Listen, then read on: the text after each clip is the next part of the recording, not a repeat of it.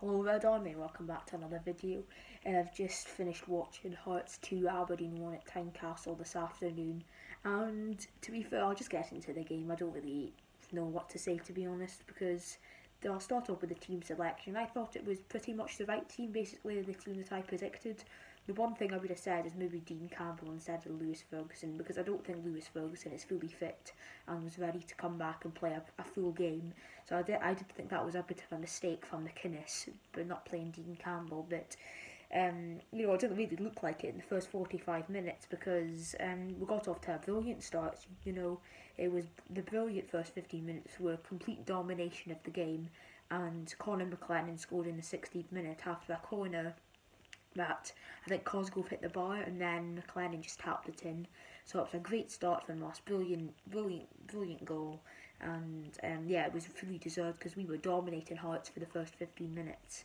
And really, for the rest of the first half, it was most of us. We had most of the ball, we had most of the chances, and Graham Shinnie had a good chance in the 26th minute to make it 2-0 to us.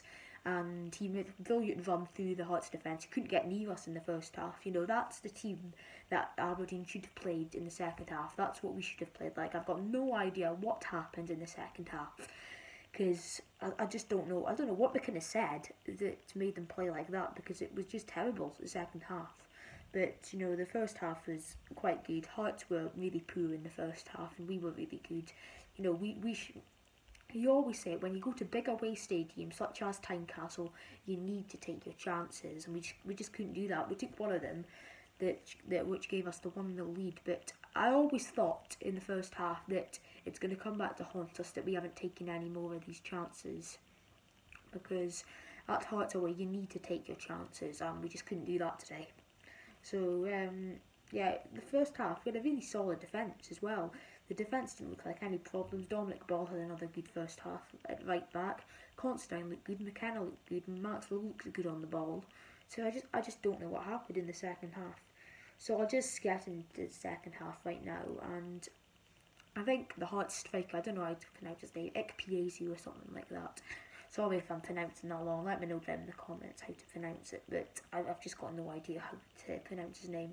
So it's Ikpeazu or something. Had a chance in the 55th minute, and he missed the target. I think it was a poor shot from him. Joe Lewis came out, and he had basically an open goal, and he just missed. I don't know how he missed that, to be honest. Hearts could have embarrassed us in that game. They could have won that game about 4-5-1. But you could say the thing that we could have been about 3-0 up by half time. So it works both ways in that type of way. So Hearts scored in the 59th minute, a penalty. It was a pen. In my opinion, when I watched it straight away, I did think it was a pen. Constantine left a leg in the box, and then he went down. You just can't be doing that. That was poor from Constantine. That was really poor. But some people I've heard say it wasn't a penalty, but in my opinion, I do think it was a penalty. So yeah, and it was a good spot kick from Clare. I think it was Sean Clare. I think his name is. Sounds like a girl's name, but never mind. Sean Clare scored the pen. It was a good pen from him. Got to be honest there. Sent Joe Lewis the wrong way. No, not many keepers can send Joe Lewis the wrong way with a penalty. So yeah, he did really well there to just stick it away in the corner, and Joe Lewis dived the wrong way. So I think Sean Clare was probably one of Hearts' best players in the day. I think he did play really well. So we've got to take his hat off to him. And for the rest of the second half, we just got bullied by Hearts. It was so bad to watch because Hearts could have scored in the 66th minute again if it was a corner, and I think it was a shot at the back post, and Joe Lewis did really well to tip it past the post. Hearts could have been 2-1 up there, but Joe Lewis kind of kept us in the game there to just keep it at 1-1. And then Conor McLennan had a great chance in the 77th minute. Well, not a great chance, but it was a good chance in the 77th minute just to give us back into the lead 2-1. It's a brilliant run from him down on the right-hand side. He cut it in, and his left foot was about 2 feet away from going into the top corner. He was really unlucky there, to be fair to Conor McLennan.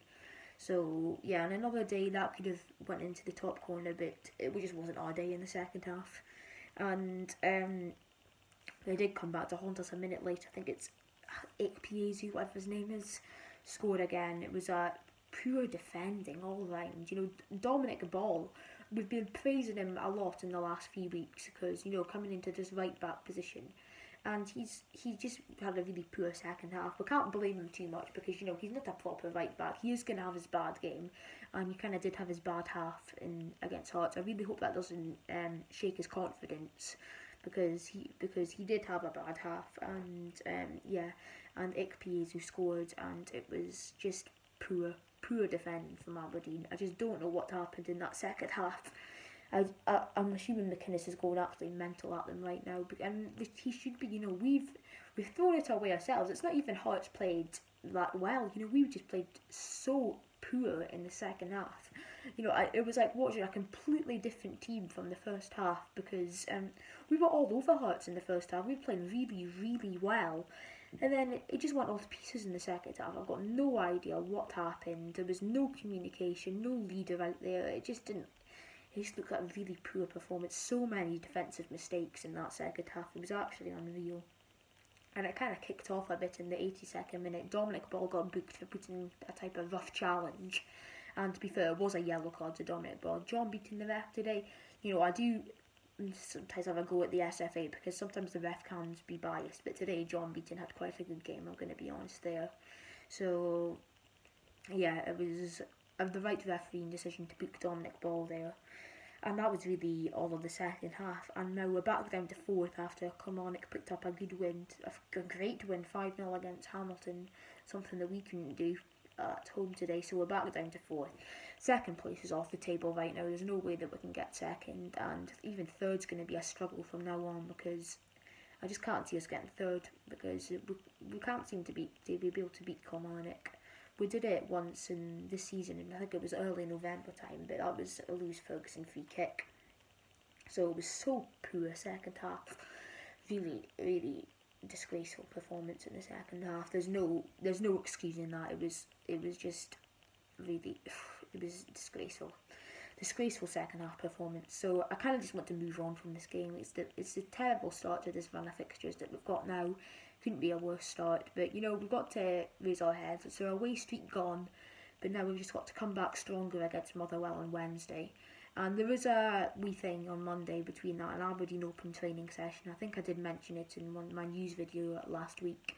So if you'd like me to do like a vlog for that, let me know down in the comments, and I will try to get some interviews with the players. So let me know if you'd like to see that. And yeah, I don't know what more to say about this game today. It was good performance first half, shambles in the second half, really poor. So yeah, there's not much more I can say. So thank you guys for watching this video, and hopefully we can come back against Motherwell and we can get this streak back on form, because we've got a big few weeks now if we want to salvage anything from this season. Right, okay, so I'm Aberdeen Fan TV, and I'll see you in the next video, and let me know what you want me to do for the open training session on Monday. Okay, I'll see you later. Bye.